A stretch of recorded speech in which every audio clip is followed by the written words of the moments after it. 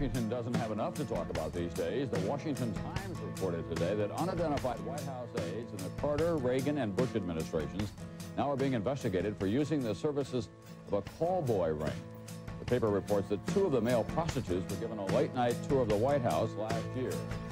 The White House press secretary, Marlin Fitzwater, said he knew nothing of this investigation. NBC's Lisa Myers reports her sources in the U.S. Sources confirmed the Washington Times report today that D.C. police and the Internal Revenue Service are investigating a male prostitution ring whose clients may have included people connected to the Bush and Reagan administrations.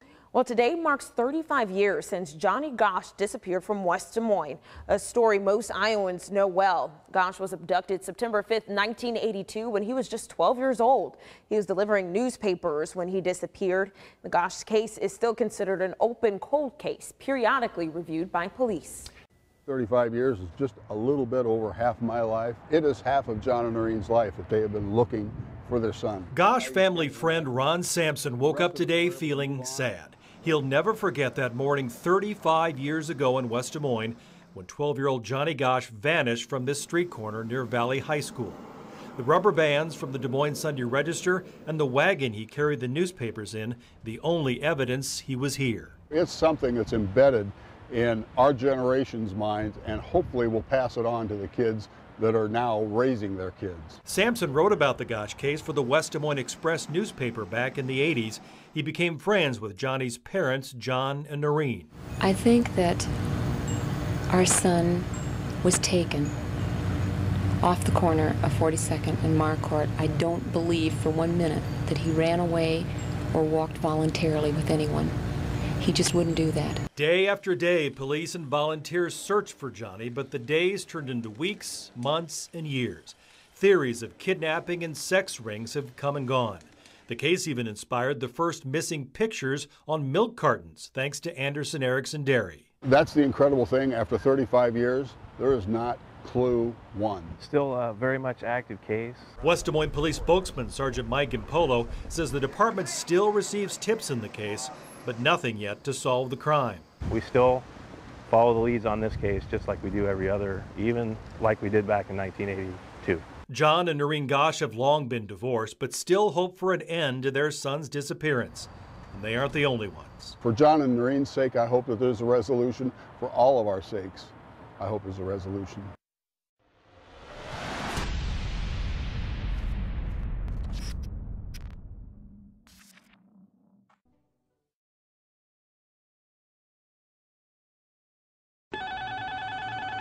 For the last 7 years, I've been investigating the cover-up of a child prostitution network centered in Nebraska. The guy who spearheaded the abduction of Johnny Gosch was affiliated with this ring. Hey, how you doing? Come on in. Pitched to Rolling Stone, Harper's, the Atlantic Monthly, Vanity Fair, the New York Times Magazine. Everybody thought I was crazy.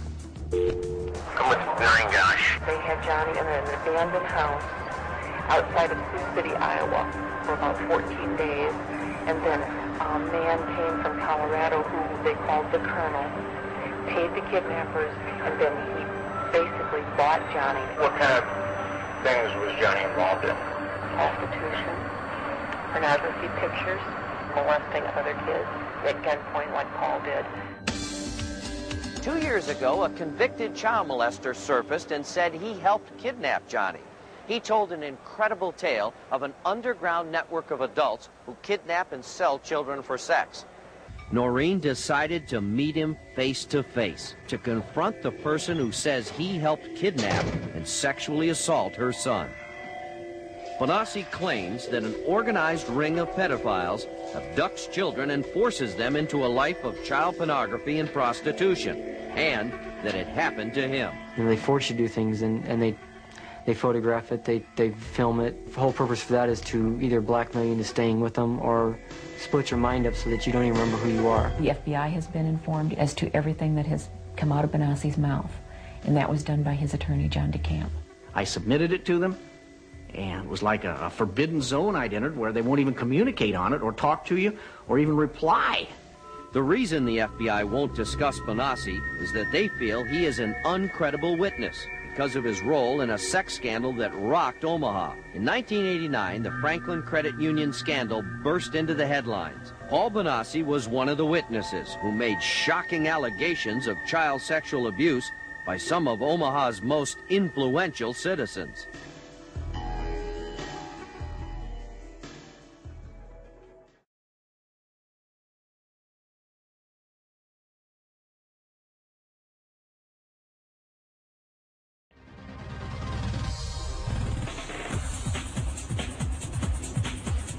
Welcome back, everyone, to the Deedle and Daniel Show. This is a story 23 years in the making. On our first show, we told you about a missing Iowa boy, Johnny Gosch. He was kidnapped back in 1982. His mother, Noreen, was here to tell her side of the story. You are obsessed with this story, I know. Today we have the man who may know what happened to little Johnny. Some claim that former White House reporter Jeff Gannon may actually be the missing boy. So right now, let's take a look back at how this story got started. Johnny Gosch vanished from his West Des Moines, Iowa neighborhood without a trace. The newspaper delivery boy was on his morning route when he disappeared. One theory, the boy was kidnapped, sexually abused, sold into a child sex slavery ring, and brainwashed by the CIA. Some claim Gosch was snatched for the Monarch Project, a government-sponsored mind and behavioral control program designed to create top-secret escorts. The story then picks up in 2005. The internet was abuzz with word that former White House reporter Jeff Gannon may in fact be Johnny Gosch. The claim based on similar body markings and a lack of information about Gannon's early years. We have looked into some records that came from Pennsylvania where Mr. Gannon / Guckert supposedly went to high school. We've looked at photographs, and some of them match, some of them don't. There's several photographs that look strikingly like Johnny Gosch, and there are some that don't even look like him at all. In February, Gannon was exposed. His name actually James Guckert, a man with no journalism experience whatsoever, who had links to several gay escort services online. And joining us right now from Davie, Florida, the man at the center of the controversy. You're looking at him, former White House reporter Jeff Gannon, who watched our show and Bo's interview and wanted to come on and chat, and we appreciate that, sir.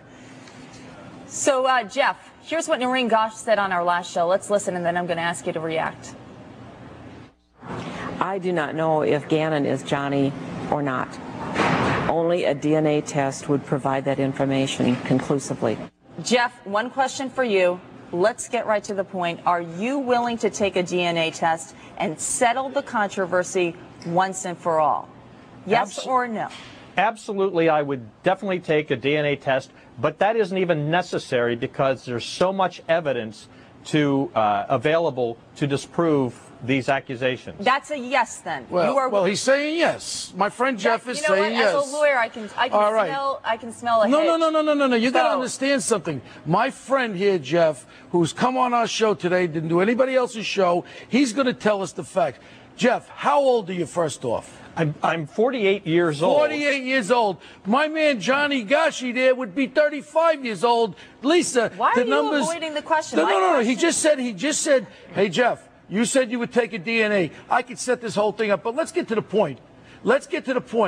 The point is, by giving a DNA sample, there could be opening up some other avenues of things that I kind of know that you possibly could be involved, and I don't knock it. Again, if you want to go suck on a Johnny Pump or whatever you want to do, you could do in this world. But the point is, all we're here for is to show that my friend Jeff is not Johnny Gosch. Jeff?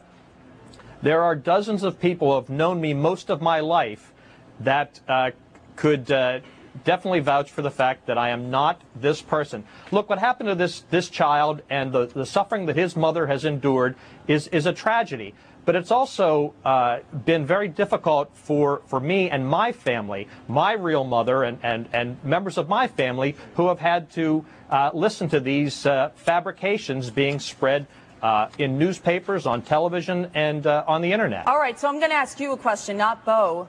Jeff, are you willing to take a DNA test, yes or no? Yes or no? Yes, when I cut my finger yesterday, there was plenty of DNA available. You should have stopped by. What else you want, Lisa? Are you his lawyer? No, excuse me. He's my friend Jeff down there. Jeff, thank you for coming on the show again. You know what we're doing here? All this conspiracy stuff on the blogs, on all these internets, what we're doing is we're cutting to the chase now. Again, I don't understand why, and you said it to me over the phone, and you said that you feel sorry for Noreen.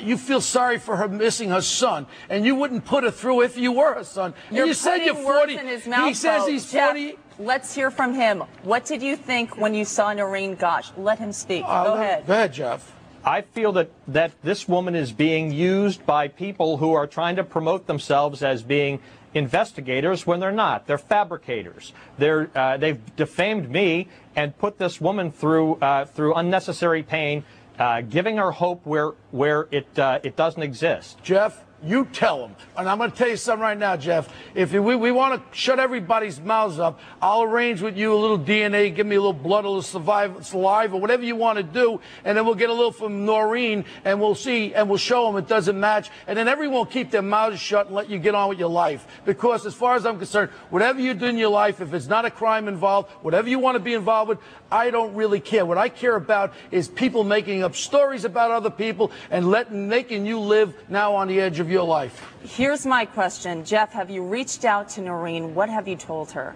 I have not been in communication with this woman because I can't determine whether some of the emails I'm getting are actually this woman or not. There are hundreds of people that are contacting me about this story. I have no idea who they are. Nameless, faceless people making wild accusations. Do you have a pen and paper? Because I can give you her phone number right after the show. Bo, are you on a payroll? No, I'm not on a payroll. But when a guy is falsely accused, you got to stand up for innocent people. You're an attorney. You understand that, too. The man is going to give his DNA. The man is 48 years old. Johnny Gosch would be 35 years old. He looks 48 years old. I'm 54 years old. He looks 48 years old. Why can't the guy be telling the truth? How about we talk about Gannon Gate? Jeff, are you on any type of payroll, White House, Republican?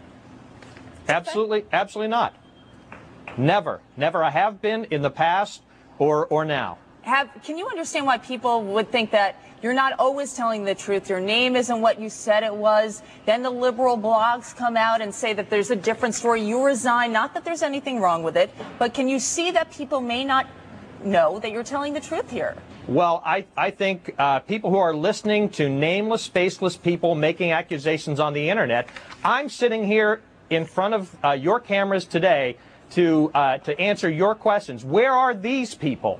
These people hide behind screen names on the internet. I'm here. I'm willing to give the evidence and tell my side of the story. Frankly, I haven't had the opportunity to tell my side of the story. Any time that I've made appearances, people have protested my appearance, tried to shout me down. I had to go 6-on-1 2 weeks ago at one event.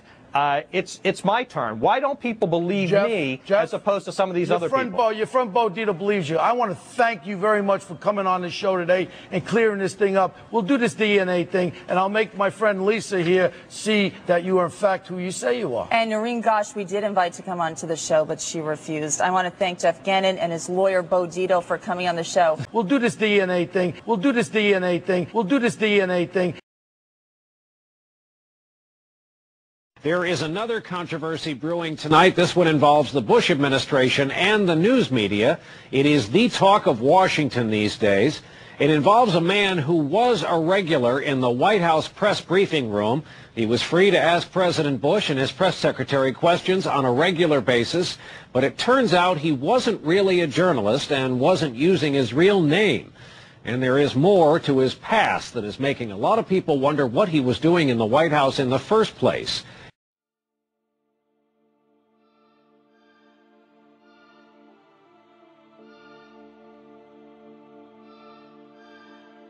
Steve Oswald, it is an amazing revelation in a bizarre story that all began back in 1982. That's when 12-year-old paperboy Johnny Gosch disappeared. He was on his paper route in West Des Moines at the time, and now his mother, who has never given up hope, says he's alive and well and came to visit her nearly 2 years ago. News Channel 8's Todd Megel talked with Mrs. Gosch today. She told him why she waited 2 years to speak out about Johnny's visits. I did see Johnny in March of 1997. He came here very late at night. Noreen Gosch says her missing son Johnny knocked on her apartment door without any warning almost 2 years ago. And now she's ready to tell her story. He's angry, he's bitter, he's full grown, but still has had not the benefit of a college education, job skills, any of that to get along in life with. So it made me very sad. But why wait 2 years to reveal this stunning news? Well, Gosch was in Omaha on Friday testifying in the civil trial of a man named Paul Benassi. For years, he's told the Gosch family he knows what happened to Johnny Gosch. Now Benassi is suing an Omaha businessman who Benassi says sexually assaulted him as a child. Noreen Gosch was on the stand confirming Benassi's story when the bombshell dropped. The attorney asked me if I had had any personal contact or in fact had seen or talked to my son. And I was under oath, so I had to answer. So what's happened to Johnny Gosch after all these years? His mother says he spent about an hour in her home describing his life. He's 28 years old now. He told me how he was kidnapped. At first he was so drugged that he didn't know where he was at, but he could then relate some of the names of the people that were around him, that he was able to latch on to names. He told me how they traveled all over the country. They were used for pornography, prostitution, compromising businessmen and politicians sexually. These kids were used in a royal fashion like none of us would ever dream of. So what does law enforcement think? Well, Polk County Attorney John Sarcone says if Mrs. Gosch believes the story, then he's not about to say anything different. But West Des Moines Police Captain Bob Rushing tells the Associated Press that Mrs. Gosch has told similar stories before, only to recant them later. I know that there are people in this town that don't believe it. They don't want to believe it, so they say Noreen Gosch is nuts. I don't care. I simply don't care. My first responsibility is to my son, because I'm the only one he has left. Todd Magel, News Channel 8.